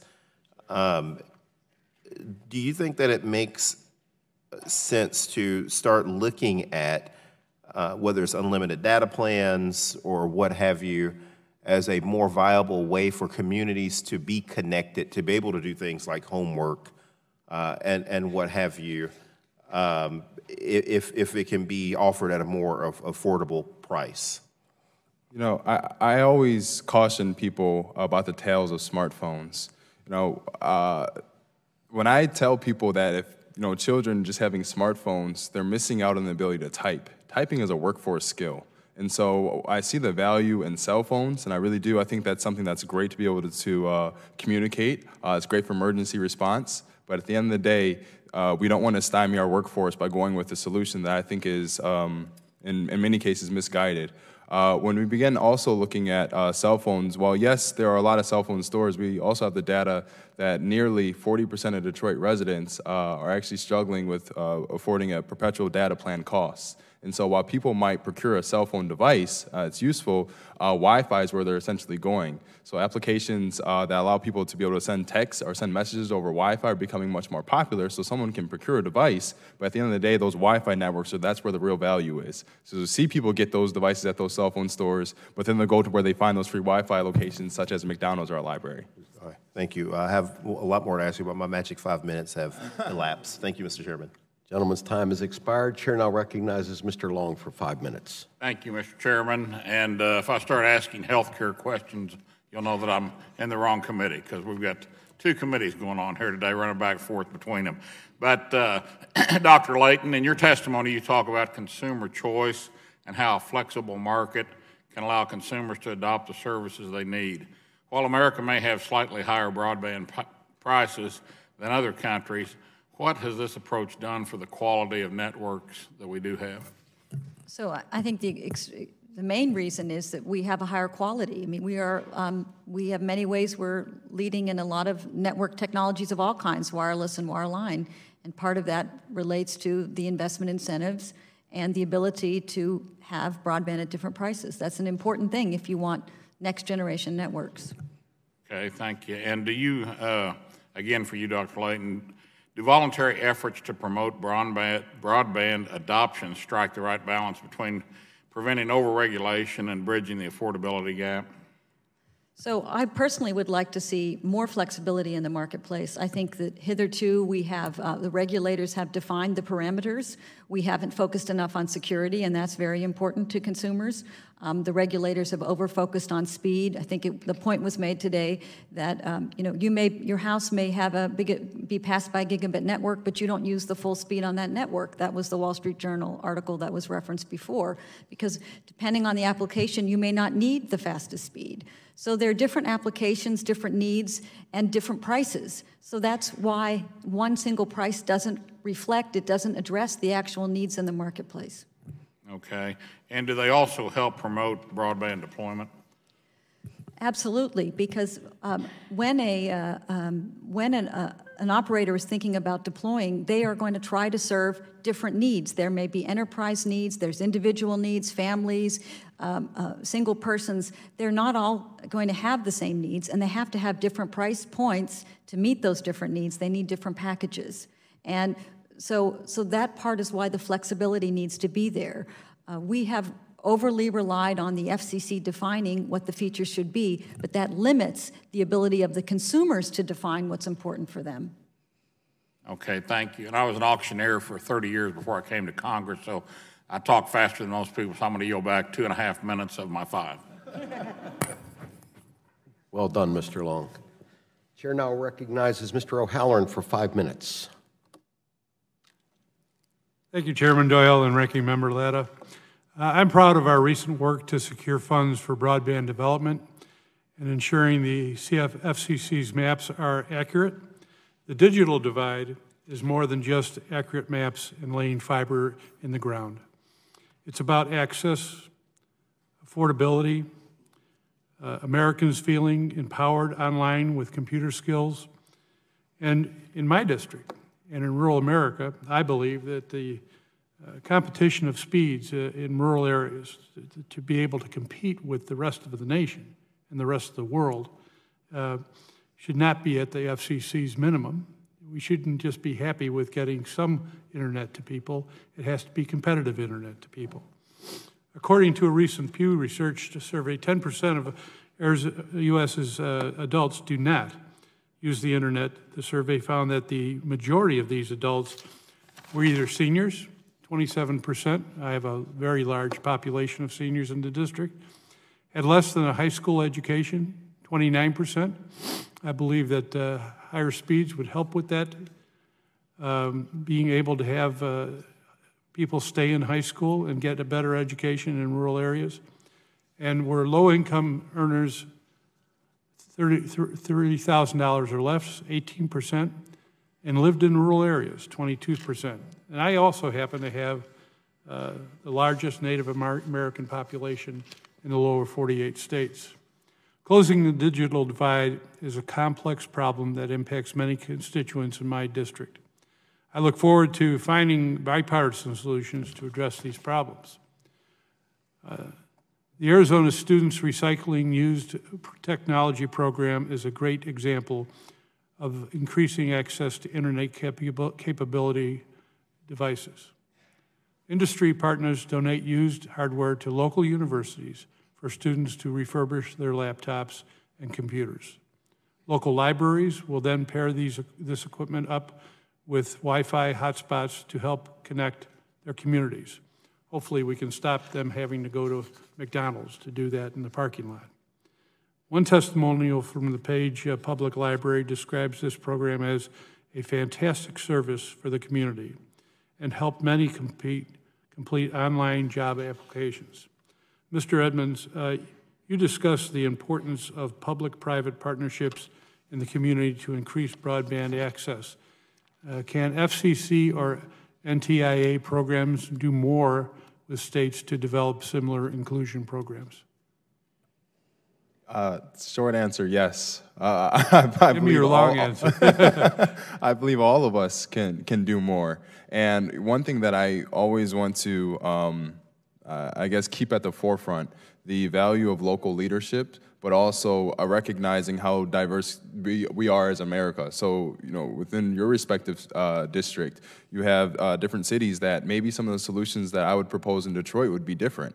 And, you know, that's okay, but at the end of the day, we see that there is the private sector has a role, the public sector has a role, federal government has a role. We all have different roles here. And I think that what we're seeing locally is that, you know, we're in our capacity doing the best that we can, but we really aren't getting that leadership oversight that we need to say that it would essentially legitimize our cause more than what we're already doing. So what can we do? Well, I would say at the onset, one, I think that it's great to recognizing this issue.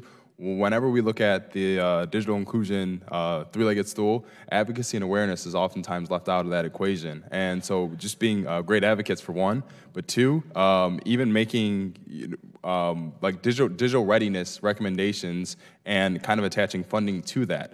I think that that's where we're a little anemic on. Again, we could come to if we were able to come to the table and essentially go to the private sector and say, hey, these are the resources that are made available to us. What would you be interested in supporting as well? That doesn't happen at this point. Okay. Right now, we're just going to them directly and saying, hey, glad that you're here. We don't have any money, but this is our issue. And so if there was any type of funding that was attached to this, we could actually do some real damage here. Thank you.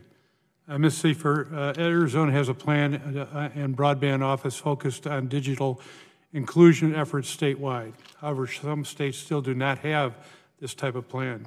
Could you discuss the importance of every state appointing a trusted official or program to support broadband expansion and digital literacy in 10 seconds? In 10 seconds. So most states don't have a plan. Everything that Jeff has described to you today, everyone should know that that is not the norm. Jeff gets asked to speak, his staff get asked to speak because they are leading it all. Right? And yes, Arizona they have a staff member at the state library whose title includes the term digital inclusion. So thank you. And it runs around the country, it runs around the Arizona helping folks. We should have that everywhere. Thank you. Gentleman's time has expired. Chair now recognizes Ms. Brooks for 5 minutes. Thank you, Mr. Chairman.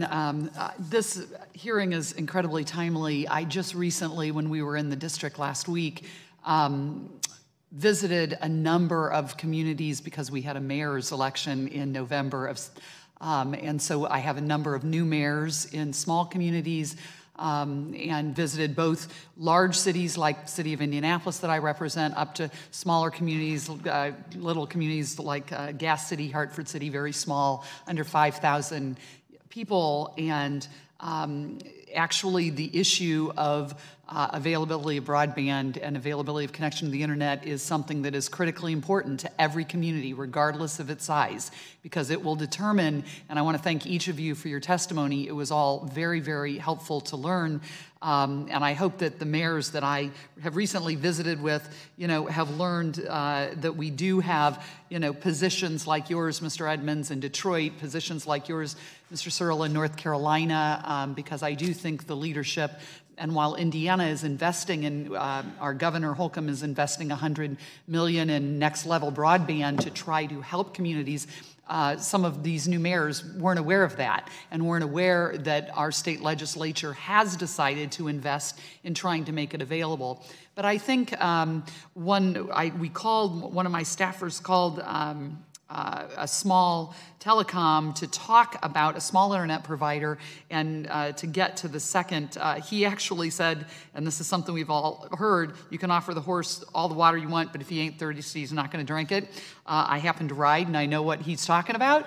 And so the challenge that we do have as a country is trying to educate in many ways people, I think particularly senior citizens, more so than the younger people. They're growing up with it. It is something they are so accustomed to.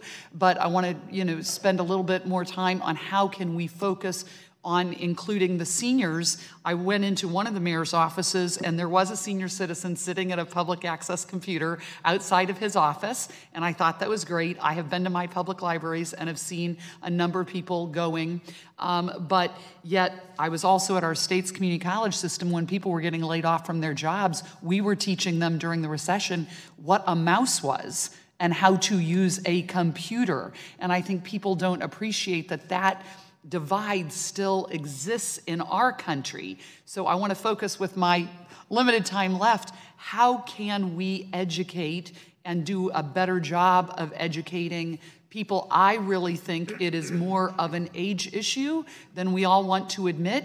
Our young kids, it's second nature to them, more so than maybe it is using a pencil or a pen. And so how can we reach... What would be your one idea to help us? And I want to do kind of a lightning round. What would be your idea? And sorry, we're going to get to you last, Mr. Searle, but I want to get everyone's quick idea of how do we expand the literacy?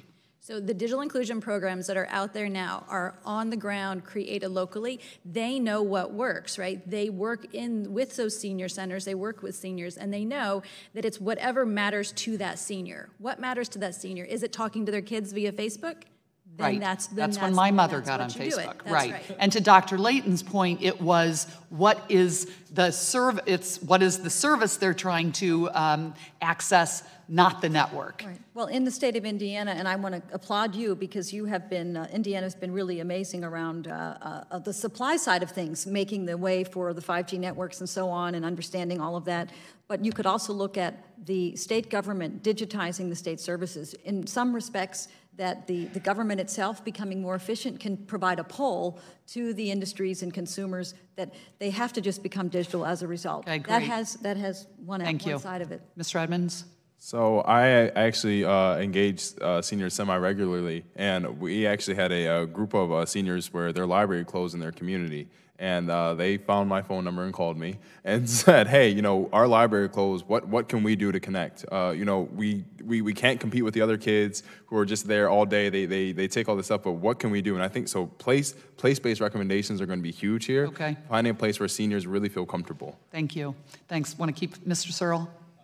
So my father's 78. He does not consider himself a senior citizen, but he takes computer classes at the public library. So community anchor institutions are key. That's excellent. Ms. Yeah, community anchor institutions are excellent and pass the Digital Equity Act, so the folks that Angela represents have the resources to educate everybody, including seniors. Thank you. I yield back. Thank you all for your work. General Lady yields back. Chair recognizes Ms. Clark for 5 minutes. And thank you, Mr. Chairman, and I thank our ranking member, Ladd. I thank our panelists for lending their expertise to us today. The American people deserve access to broadband devices and the internet. They deserve affordable services, and they deserve today's hearing.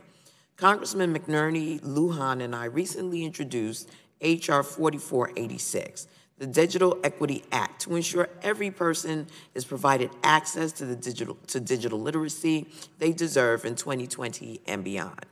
Information is power, and someone's income level or zip code should have zero impact on their access to broadband internet. They should not have to depend on smartphones as their only means to participate in today's economy. And so I thank you once again for being here to address the critical issue of the digital divide. I wanted to start with the issue of the census, because we've talked about access and everything else, and I see everyone nodding. Being a member of the Congressional Black Caucus's 2020 Census Task Force, I believe that every person should be counted.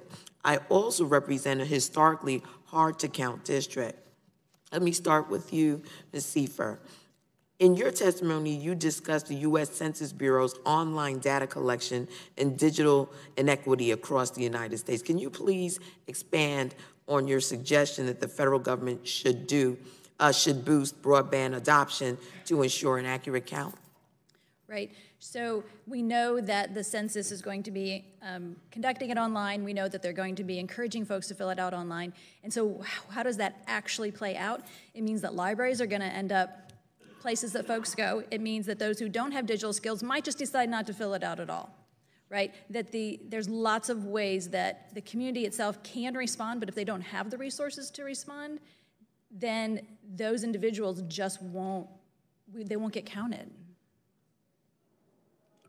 Yeah, and I would like to follow up with that a bit and just kind of how I've been summarizing it and telling to people, well, if you don't essentially have the internet, then essentially you don't count.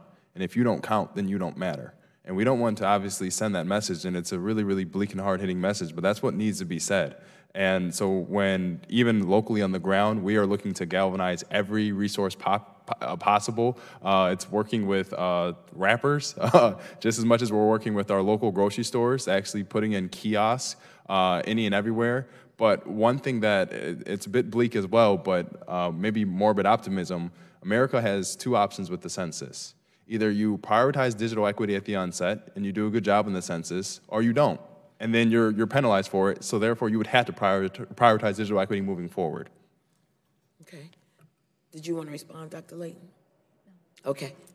Ms. Shawn? Yeah, I would just say, look, the reason that racial minorities are already way behind in broadband adoption is because of structural discrimination, because of discriminatory lending practices and housing practices. We don't want to exacerbate that by having them not be counted. Mr. Searle? So a lot of scrutiny has been applied to the FCC's data collection and their mapping, but one of the things that's overlooked is that they rely on the 2010 census numbers to determine the number of households that are either served or unserved in a census block. So having accurate census numbers are key to determining where that funding from the FCC will go. So we may be digging an even deeper hole in terms of mapping if those who don't have access right now are unable to participate in the 2020 census. Correct. Very well. My final question is to you, Mr. Edwards. A lot of the conversation about bridging the digital divide is focused on rural areas, but I'm curious about how this conversation plays out in low-income urban areas. Can you share more information about how many people in Detroit lack access to broadband and share why they are unconnected? Sure. So over 40% of our residents don't have broadband. 27% of our residents don't have broadband of any kind, and approximately 20% of our residents are only cell phone-only households. And really, you're seeing just people are essentially getting in where they fit in.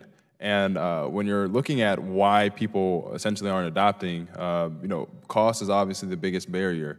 Again, I'm going to keep going back to how perpetual billing really disenfranchises people. Across America, from 2012 to 2017, approximately 1,600 banks closed in rural and urban areas. Oftentimes, those areas were low income. The residents had less years of education, and they were predominantly African American. And when we began looking at the role that banking institutions have played, and for them to be going to online banking, what role does that have to play with financial literacy? And what role does that have to play pairing it with digital literacy training? I think that when we began unpacking these issues and looking at it from a very, very nuanced perspective, we're seeing, again, there's so many factors that are keeping people online, and they're essentially tied to other industries where we might not necessarily have the focus on it at the moment. Gentlelady's time has expired. Thank you, Chair Mr. Chairman. recognizes Mr. Wahlberg for 5 minutes. Thank you, Mr. Chair. Also, my colleague, Ms. Brooks, wanted me to make sure that we do understand that census can be done on paper, too. Don't want to forget that. We want to use it all sorts of ways as best as possible. I thank the panel for being here, and I think it's an outstanding panel because of Go Blue involvement. Mr. Edmonds, you are you're doing a great job. I think you will help a lot of people come to understand and use it just because of the smile on your face and your energy that's there. Well, thank you. Mr. Searle, am I to understand you have some Go Blue background as well? Or? I do, Go Blue. Yep, I was born in Ann Arbor. And Western Michigan, too? Western Michigan? Yeah, and law school, yes, sir. Yeah, well, we can see the value of this panel here. Michigan. Well, like many others on this dais, my district is very rural, a lot of it, and including myself. I have a smart TV. It tells me that every time I turn it on, but I can't use it as a smart TV. You can imagine the excitement of last week when I had Chairman Pai in my district with me and talking about key issues, and then going out to the field and seeing broadband being stretched right near my Harley-Davidson dealership and out in the country as well, and a matter of a few miles from my house. So I'm hopeful that soon I will be part of the real world, and my hotspot and my MiFi won't be the only options that I have to connect. And those are issues we've been talking about, but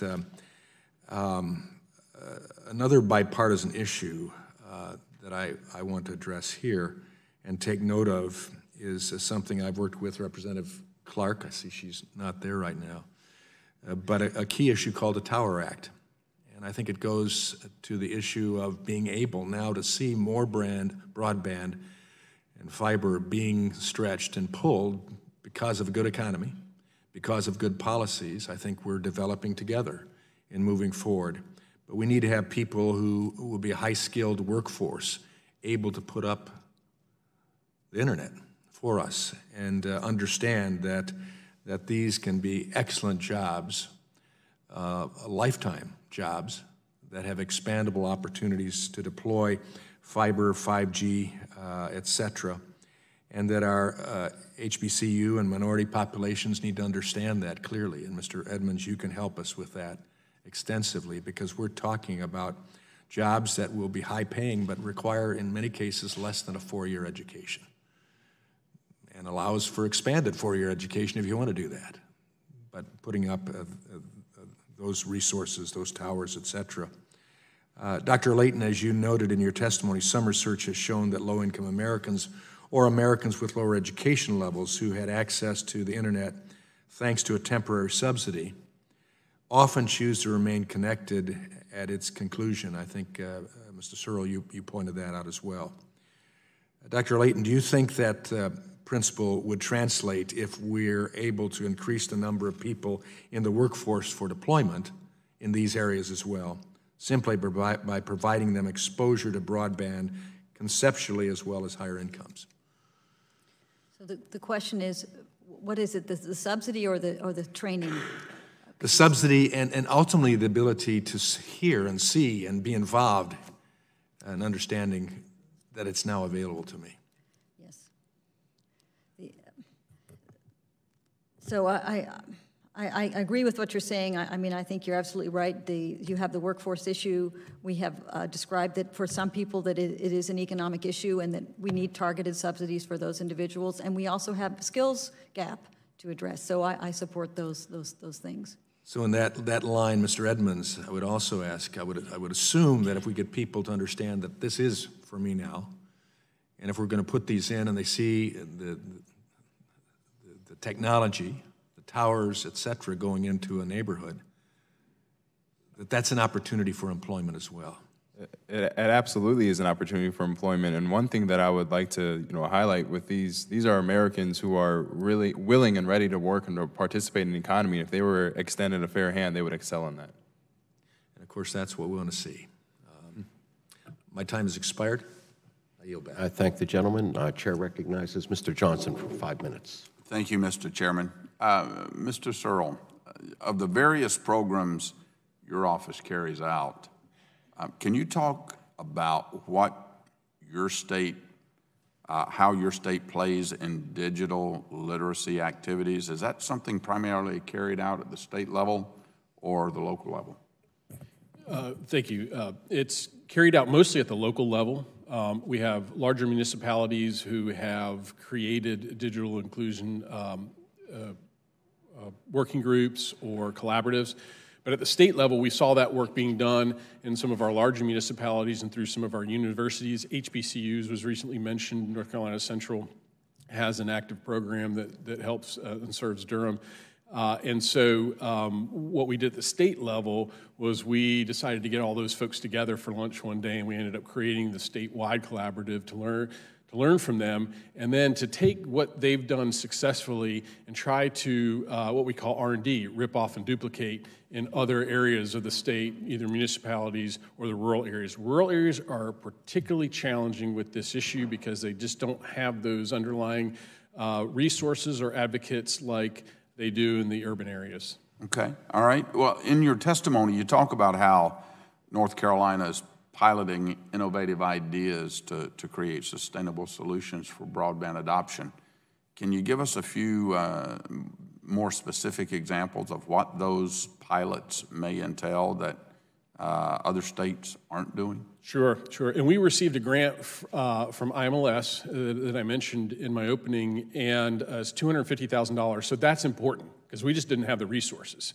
I mean, we had smart people that were very charming and good at what they do, but without funding, we couldn't implement some of the ideas that we had. So thank you to IMLS for that grant. It's a 2-year grant program, and what we're going to do, the objective of that grant program is to create a playbook for librarians, basically something that we think we can scale not only across the state, but across the nation.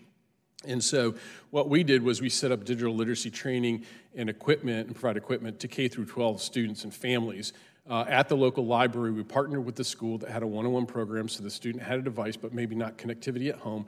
We provided them with a Wi-Fi hotspot or a cellular hotspot, and then they came in for 6 training sessions with their parents, and they sat down and we did digital literacy training at the library with the computers there. The issue is sustainability after the grant ends and how we allow that librarian who is strapped for resources in the poorest of the poor counties in North Carolina to continue this program. And we're going to take lessons learned from that, and then we'll wrap it in and we'll have it in our report, and hopefully we'll have that playbook out for everyone. So that's just one of the. Okay. Well, how important is sharing information on various broadband adoption initiatives through other state government channels? How important is that in improving broadband adoption, the broadband adoption rate nationwide? It's critical. It's what we have now. The network that we have now is important. In 2015, when I started this job, we had 12 states that were part of what we call the State Broadband Leaders Network that works with NTIA to coordinate some of our meetings and monthly phone calls. Today, there are 48 states involved. This is how active states have gotten just over that short period of time and how they see the need and how they can, and they know now that they can lead, and so they're doing that. Well, I imagine using the breadth of different community centers and state offices provides a good platform to spread awareness of the different resources out there. So I commend you for what you're doing. Keep it up. Mr. Chairman, I don't talk nearly as fast as my colleague Billy Long does, but I'll yield back the balance of my time, too. I thank the gentleman. Seeing no one else looking for time, Chair requests unanimous consent to enter the following into the record. A letter from Silicon Harlem, a letter from Seattle Mayor Jenny Durkin, a letter from Chattanooga Mayor Andy Burke, a letter from Digital Equity. Without objection, so ordered. I want to thank the witnesses for their participation in today's hearing. I would remind members that pursuant to committee rules, they have 10 business days to submit additional questions for the record to be answered by the witnesses who have appeared, and I would ask each witness to respond promptly to any questions that you may receive. At this time, the committee is adjourned. All right. You guys were so good.